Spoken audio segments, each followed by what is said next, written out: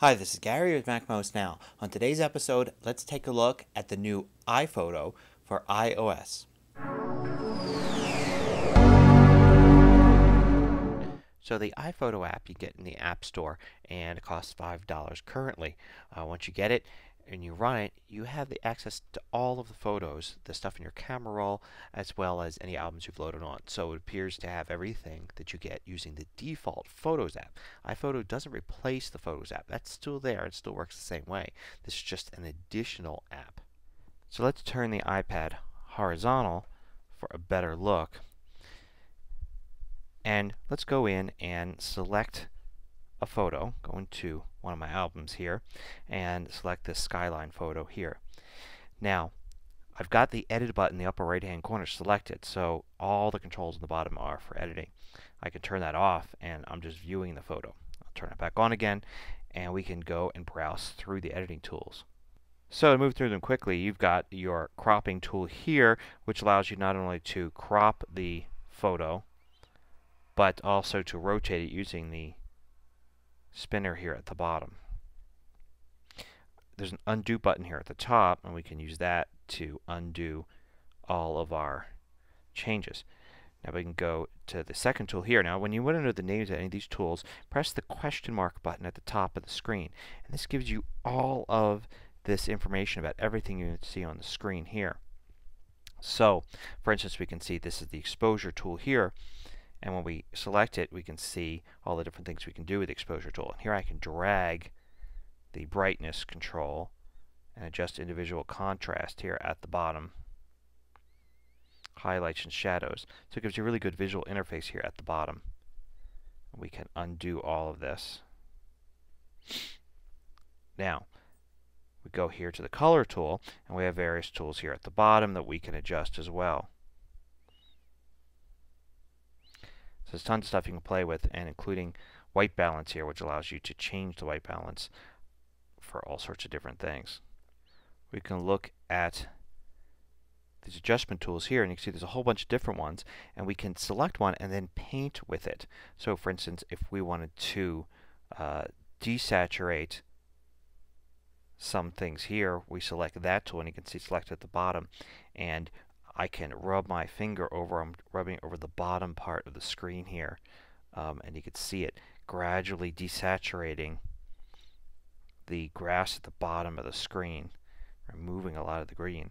And as I continue to rub back and forth with my fingertip, I can see that I've desaturated the bottom there. And you can see it dramatically here when I undo the change, and you can see I've taken away that desaturation.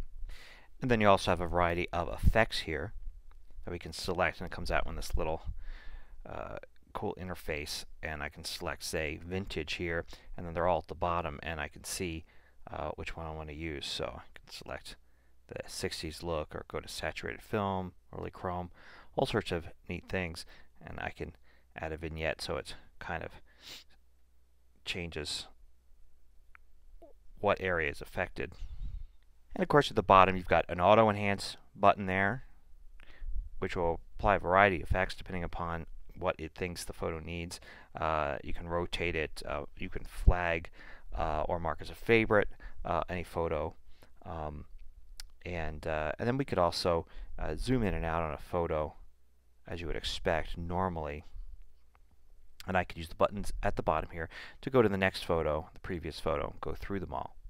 Now I can also use the settings here to do things like set something as a key photo for an album.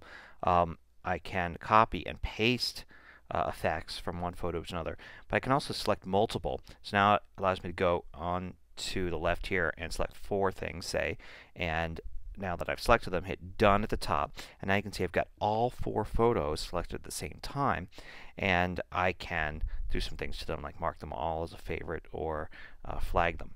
Now you can use the I button at the upper right to get info on the photos, even add comments, and you can do that for Facebook and Flickr separately. And I can look here at all the different things here. If this photo had geolocation information, it would also be displayed here. Now if I go back to albums, I'll see that in addition to the camera roll and all the albums that I've synced from my computer, I can view all the photos, I can view events, if I have synced any events from my Mac, which I haven't, I can also, when I go back to albums here, see that I've got a folder of edited photos. So it's going to remember that I've edited some and save them here in this special album that I'll see in iPhoto, so I can come back to them and continue working with the photos. Also, I should point out that it looks a little different if you play with it on the iPhone. So here on the iPhone, you can see I've got a slightly different interface with buttons at the bottom. I can select an album here, and you can see there's just not enough room to display a lot of different things. So I can bring up that same photo, edit it, and I've got the same basic features here as far as I could tell, but it's just a little harder to see them all at once. So for instance, I can bring up these effects here, the same ones, and I can apply them. I can undo, and I've got all the same features. They're just slightly different about where they appear. So now there are a ton of sharing options. You see there, I could go back to my camera roll, so in other words, save a copy with my edits in it. I could share it via iTunes, the document sharing feature when you sync.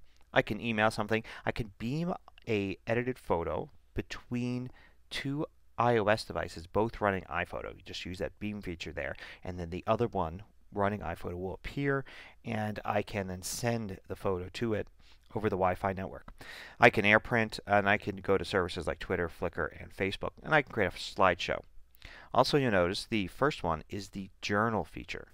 But we'll take a look at the journals feature in the next episode. Thanks for watching.